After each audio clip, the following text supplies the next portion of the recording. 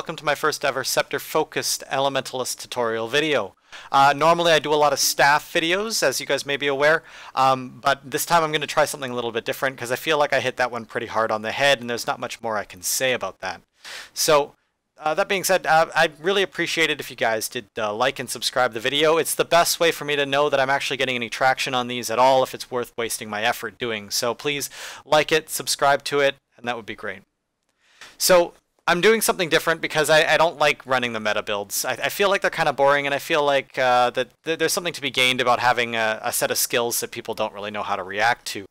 Speaking of skills, I also couldn't stand Dagger Elementalists because they don't have any protection from ranged. I think there's a lot more emphasis on range in sPvP now, especially with the new rangers being as strong as they are. So having the reflect from magnetic wave and swirling winds really helps in that regard. In fact, it makes rangers almost your target of opportunity. They're almost too easy to beat. So keeping in with tradition, the normal disclaimers.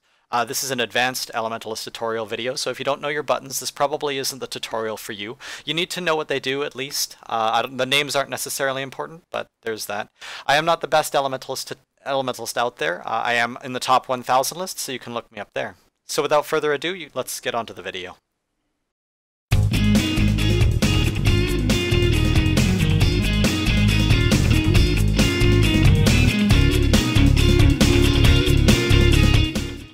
So I included this duel because I wanted to show you the importance of a stun breaker, but also the most basic combo, which really doesn't need a lot of explaining.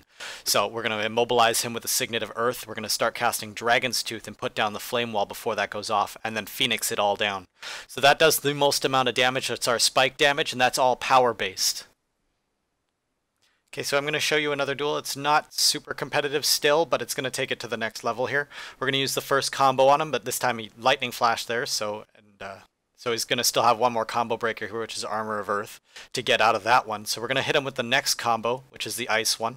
We're going to lock him in place with Signet of Earth, and then we're going to drop Shatterstone, Comet, and Chill. And what this does isn't a great deal of damage, but it forces them to use anything else that they have left. Their dodge rolls, it forces them to use their Condi Clear, and in this case, it kills him. So most people are going to have a stun breaker and are able to get out of the first combo. So here's what happens when you whiff. I cast my Gust and then he dodged it, so I used my Dragon's Tooth, but I knew I wasn't going to hit him, so I didn't waste my Phoenix. When he comes out of stealth, I'm going to drop my Flame Wall and then blast it with the Phoenix to do the damage I would have done if I got the combo off. Then I'm going to switch into Earth, and I'm going to use the Rock Shield to apply Burning for the damage. And then I'm going to blast the field with my Magnetic Wave for more might. So now I switched into Water because I thought he was going to come at me and I was going to set him up for that next combo, the Frost combo, but he didn't, so I applied Burning again, and you'll see that I'm preparing to drop my next combo on him with the Signet of Earth. He's got nothing left, and if he didn't go down, I still have that full combo one ready to go. Okay, so here's all the combos put in optimal order so that we can go through them all in a single rotation. We're going to start off with Gust and go straight into the Ice combo. While he's knocked down, we're going to hit him with a Signet of Earth, and we're going to go into the combo 1. This one's the one that we're used to and causes the most damage. Once we're done with that, because the Flame Wall's still up from combo 1, we're going to go straight into the Burn combo, and we're going to just keep going. I targeted the second golem because this first one wasn't going to last nearly long enough, so I just kept going with that. So I know you're thinking that this looks really complicated and that it's never going to work practically, but as you've seen, these are just 3 combos all put together into a nice convenient order, which makes it look really hard, but it's not. They are actually 3 completely separate combos that you can put in whatever order you want when you want them. For example, you're not always going to hit your Gust. Like in this example, I'm going to try to hit him with a Gust and I'm going to miss. My automatic reaction is to drop a Dragon's Tooth, and because I missed the Gust, that's going to miss.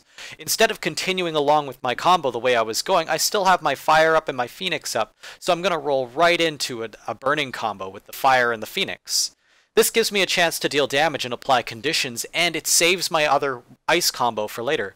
I can use it whenever I want. I can use it if I think they're out of Condi Clear, or if I think that I need to pull a stun breaker, and it really helps your game. Unlike Dagger, for example, where if you fall out of your rotation, you suffer for it in the long run. And because I know a whole bunch of you are going to leap at my throat to tell me I forgot a whole bunch of combos, here they are. You can click on them to view them. I'm just going to put them at the end of the video because I don't use them. Okay?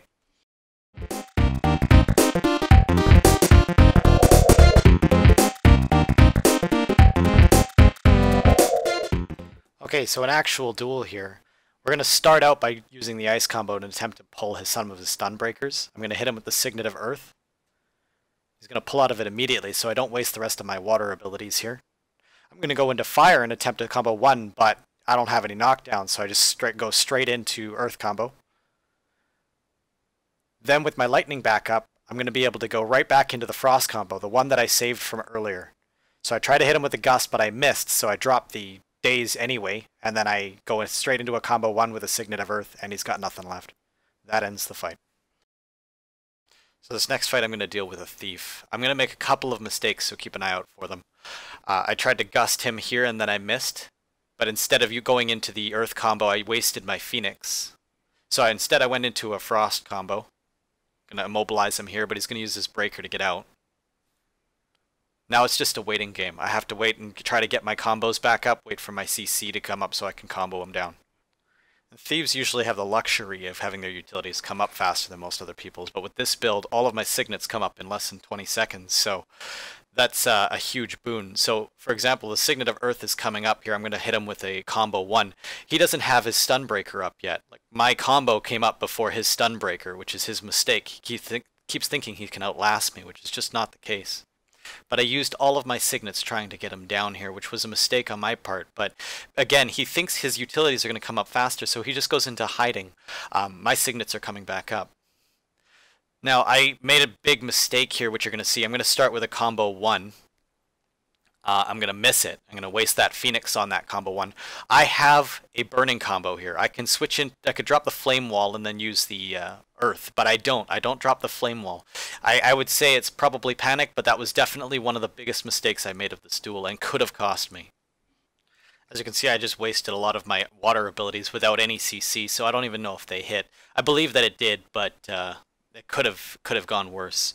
And what's worse is it puts me way out of rotation. Like you'll see here, I'm going to try to attempt a water combo, but I foolishly wasted it. So looking at it, I hit him with the Signet of Earth, switch into water, and all I have left is a Shatterstone. I didn't hit the Signet of Earth anyways, so it wasn't a big deal, but still frustrating. So this time I do remember to put down the Flame Wall. I'm going to try to get him into with a burning combo with Earth, but he's going to go right into a Shadow Refuge, which means I'm not going to be able to hit him with it. At this point, I'm just trying to pull his stun breakers because he's going through them faster than I am. So I'm going to hit him with a Signet of Earth, and then I'm going to daze him, and then he's going to use his last stun breaker to get out of it. Here it comes. There it goes. So he's out of that now. So now it's just a matter, again, a waiting game. But my combos come up way faster than his does. So what's coming up next is the combo 1. But this time he doesn't have anything to get out. So I'm going to throw down a Shatterstone just to give him a red circle to think about.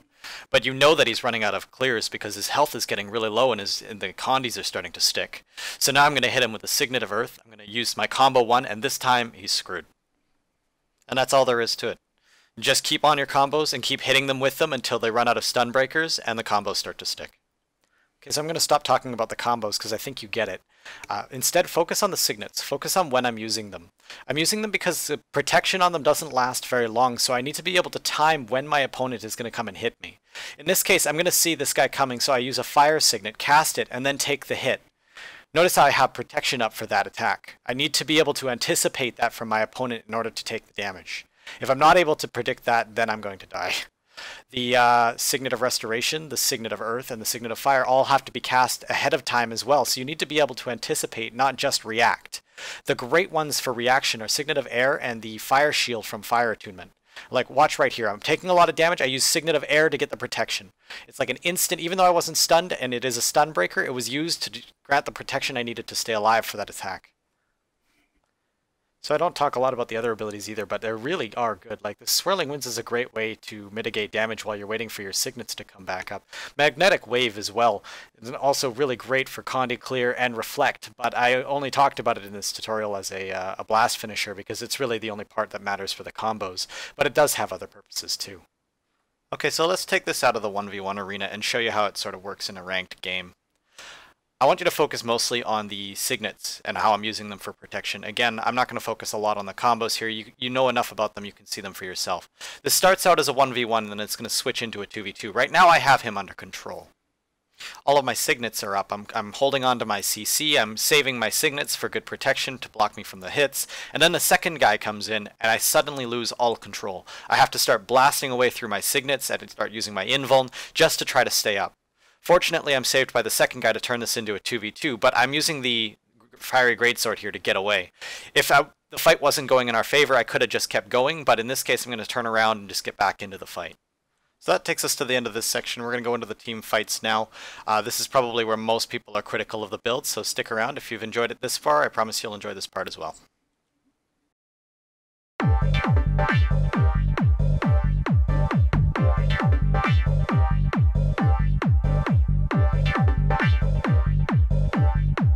So I'm going to reiterate this point because it's really important. The use of your signets are your lifeline. How effectively and how efficiently you use them are what's going to help you win fights. In this case, I'm going to get reamed by a secondary engineer here. He's going to basically lock me down and then drop his full DPS on me with the assistance of this ranger. I fortunately got that Swirling Winds up in time to block most of the attacks, but he still hits me with the volley. Now, the engineer's moved off because he figures I'm done, but I'm effective, and I mean very effective, at killing longbow rangers here. So I knock him down with a gust and I go into a combo 1. He doesn't have anything to avoid it. I hide around I line of sight him to get my health back up, and he goes down from condies. So in this next fight, I want you to pay really close attention to how I'm using my signets, and how at first I seem to start using my combos, and then I start using them entirely defensively. So you'll see that I whiffed my first combo pretty bad there, so I go straight into a burning combo. Right now it's just a 2v2, and I'm not feeling any pressure, so I decided to start using my signets offensively. You'll see me use my fire signet here in a second. But the fight is going to escalate into a 3v2, and then a 3v3 shortly after that. But they're going to start focusing me. You'll see the thief come out of stealth here, but fortunately we're going to get one of these guys down, which is going to take the pressure off for a second and allow me to get one more combo. But a fourth opponent arrives. You don't see him because he's an elementalist, a glass elementalist. You see that giant meteor shower coming down. He's sitting up on top. So right now it's a 4v3 with me as the opposing team's primary target. So all I'm going to do here is just cycle through my signets as quickly as I can, but without wasting them at poor opportunities. So like for example, you see them, they're chasing me around. I'm just going to try to keep up my sustain. I use the magnetic wave to keep the condies clear off of me, and I use my my timed signets as they come up. But that is the weakness. When you look at it, it's you really only have certain amounts of protection, and you have to time them to certain attacks. So if you're getting attacked by multiple people all at once, it's hard to place your protection right where it needs to be, except to keep it up at all times. You're better off just diving into the fight, using your signets to protect yourself, and when you run out, you back out like I am now to get them back up and then go back in. But at this point, the fight is over. I believe it ended with a 4v4 with us on top, so we'll just segue over to the next fight. So I don't want to focus too much on the thief here. He's going to be attacking me pretty darn aggressively to keep me from capping the point, which is going to kill him. What I wanted to talk about was our ability to stomp people. We have an incredible amount of abilities that blind and knock back and daze and stun that we can really turn a fight just by the people who are downed. If you can make it that far to the end of the fight, and now that you've watched this tutorial, I know you can. Like here, for example, I put up my invulnerability to get the stomp, but of course he blinks away. Before he has a chance to do anything, I use my Signet of Air to blind both of them to keep them from knocking me over to get the stomp. You'll see it again here. This warrior is really bad, so I'm just going to really quickly blow past it here. But it's the same thing. Like the Signet of Air comes up every 20 seconds. My blind in air comes up every 10 seconds. I have an invuln that comes up every 60 seconds. I have a daze in ice that can knock people down from their own stomps. Like, the stomping is just unreal. I'll show you here again. We're going to get into another team fight. And I'll get to show you my favorite reason why I love to play this build. So in this case, we're going after this necromancer. He's just running at this point because there's 2-on-1. We managed to get him down at the top of the stairs here, but it's such an unfortunate location because once he goes down, we get knocked off this edge twice. So we try to run back up to pick him back up, but they've got the ranger's already on top of him, rezzing him, and then an engineer comes to join the fight. So it's right now a 2v3. They knock me back off, and I run to the center point just to hold on to it for my team, hoping that somebody's going to come and back me up. But I used up my Stunbreaker already. I tried to get it here to avoid that big bomb. I managed to evade the most of it, but he still gets the hit, and I'm out of the circle. So he gets the full He gets the full decap, but right now it's 2v1. The Necromancer's still up top, still thinking about coming and joining in. The Ranger appears first, starts barraging from a distance, so now it's 2v2. I'm going to go around, and I think I'm primary right now, so I'm trying to avoid damage, but I notice my teammate's taking more than I am, so I jump back into the fight. We get this engineer down. I put up an invuln, but the invuln doesn't last quite long enough, so I blind him as well, just to make sure that I get the stomp, which is really important because it rallies the Ranger. Right now we're at a 2v2, but the Ranger's really badly damaged, so I'm going to run in there and try to soak up some of that damage since I'm full. So the Ranger goes down, but fortunately we have a teammate come to assist. We managed to get the Necro down at the same time, so it really comes down to the stomp. I blind out his fear, and then get the stomp. It's just, you start, once you get the ball rolling, it just never seems to stop. Like, again, here, we're going to knock this guy down, we're going to use a combo 1, this Ranger's going to die almost immediately. Stomp. No problem. We've got all of these cooldowns that allow us to just blow through these players once they hit the ground. Of course, that's not going to happen all the time, but when it does happen, trust me, you'll fall in love with this build just as I have. Having the ability to stomp like a thief is just incredible. And that's really the truth. You can stomp like a thief, but in my opinion, a little bit better. So in this case, we're going to fight a 2v3. Me and one other guy are going to fight these guys, but he's a bunker staff Ellie, so he's not particularly contributing.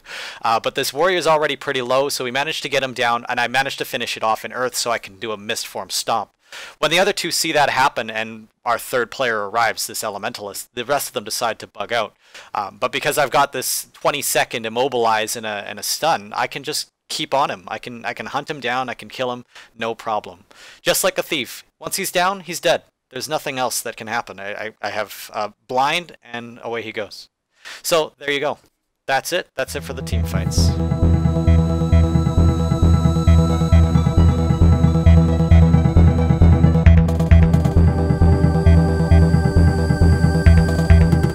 Hello and welcome to the build portion of the tutorial video. Every build, I think, needs at least 3 things. You'll need a stun breaker, you'll need Condi Clear, and you'll need protection. We get our protection pretty simply. We get it from Fire's Embrace with Elemental Shielding. If you're not sure how that works, just read the tooltips and I'm sure you'll figure it out.